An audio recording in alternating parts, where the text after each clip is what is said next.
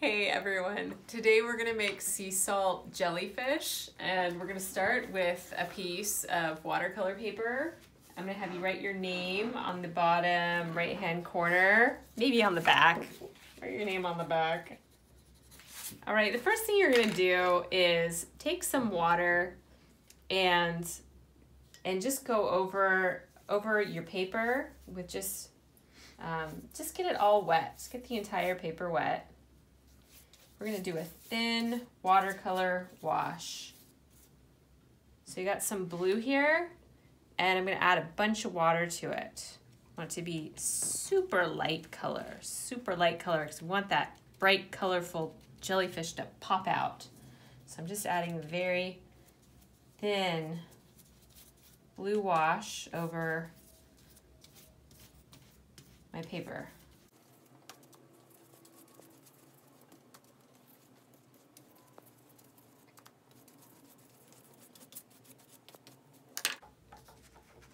All right, then it's gonna need to dry.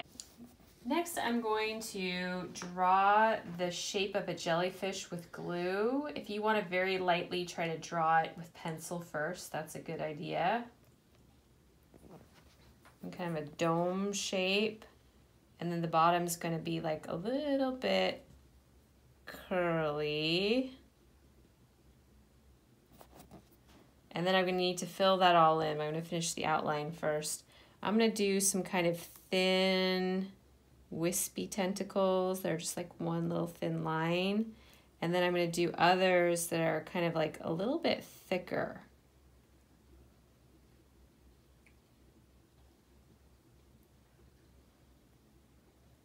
So I'm gonna fill that in. These ones are kind of squigglier and thicker. I'm gonna fill them in.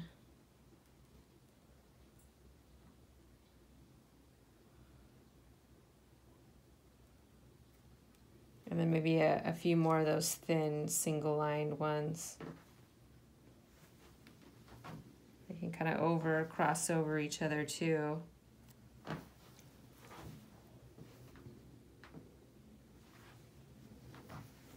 If you have room on the bottom of your paper and you want to try to do like a little bit of seaweed coming up from the bottom of the ocean floor, you can do that. You can do single lines, or you can fill them in like I'm doing with this one right here. Single lines, this is just meant to be kind of some seaweed coming up off the floor.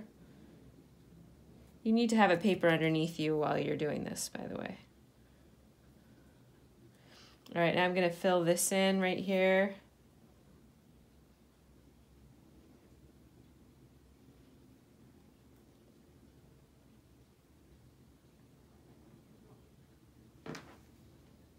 If you start to feel like you're using a ton of glue, one thing you can do is you can use a popsicle stick and just kind of spread out the glue that you already have on there. That way the glue won't take quite as long to dry. So that works. And then if you need to kind of add some extra glue in, you can, but that way it's just not like a huge, crazy puddle.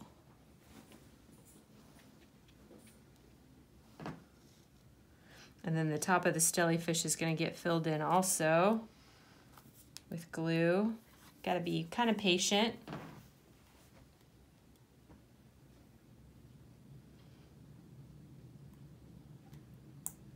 Once I have a decent amount of glue there, I can start kind of using my popsicle stick to spread it out. As long as the whole thing is filled in with glue, that's good. And one other area I'm going to fill in is like right here.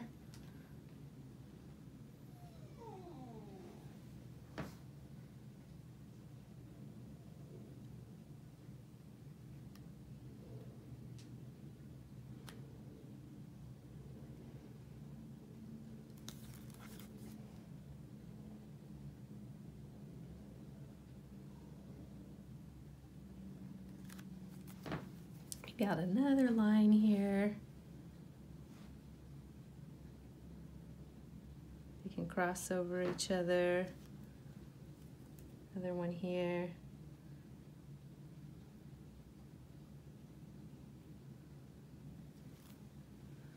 And then fill in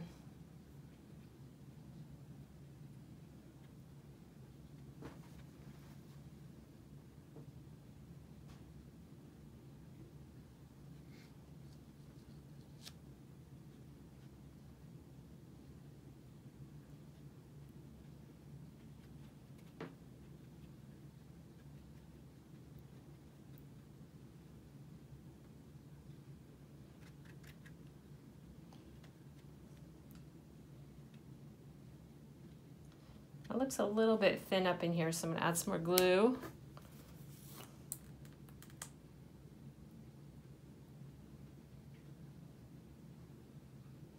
What you're gonna do is you're gonna take some salt, you make sure your whole area is covered, and you're gonna very gently, shake some salt on top of your jellyfish. Cover the whole jellyfish with salt evenly. Try to do a nice even layer covering over all of the glue on your paper. Whoops, oops, that might happen. If that happens, you can kind of shake it around like this a little bit, I think.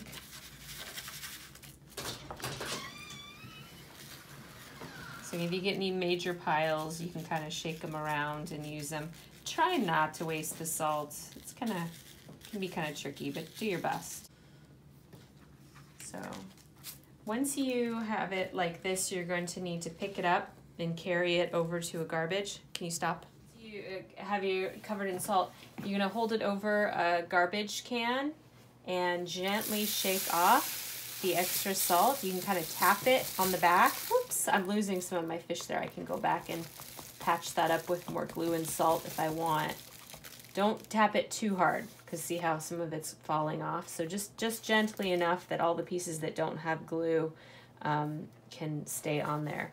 Then you're gonna carry it flat back to your seat, and once you're back in your seat, you can add some glue and a little bit more salt to any of the areas that might have fallen off and repeat this process.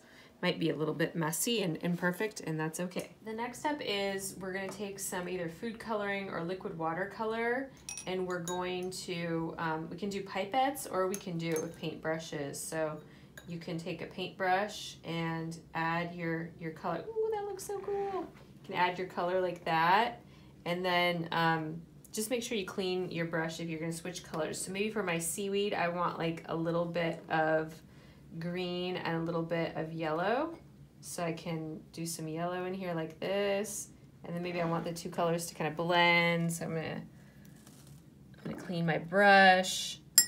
And if you want, you could even try it with the pipettes. You could do just a little bit of, you might find that you have a bit more control with the brush, but just experiment and see. Then maybe I could just go back over it with my brush. Just experiment and see. So you're painting directly on the salt. And here's the other one. That works pretty well. Looks good. So same thing with the jellyfish. You can choose whatever colors you want.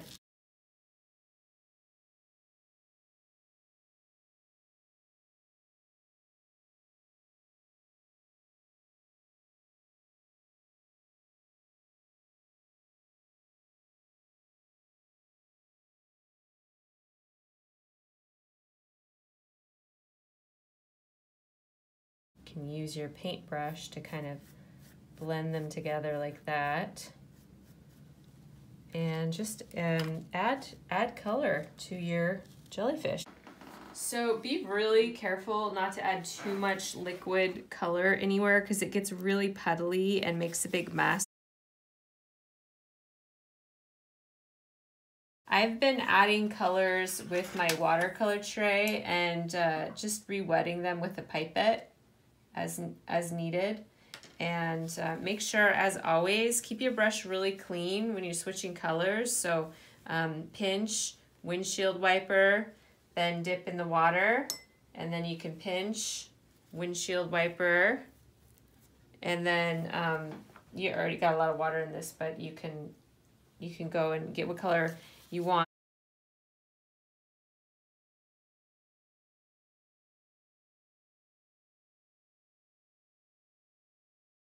So just very gently with my brush on here, and yeah, keep doing that. You can kind of blend the colors together too in different areas. So I've got purple, blue right here, and I might want to add kind of different color, some different color purple next to this kind of bluish purple, and maybe some red.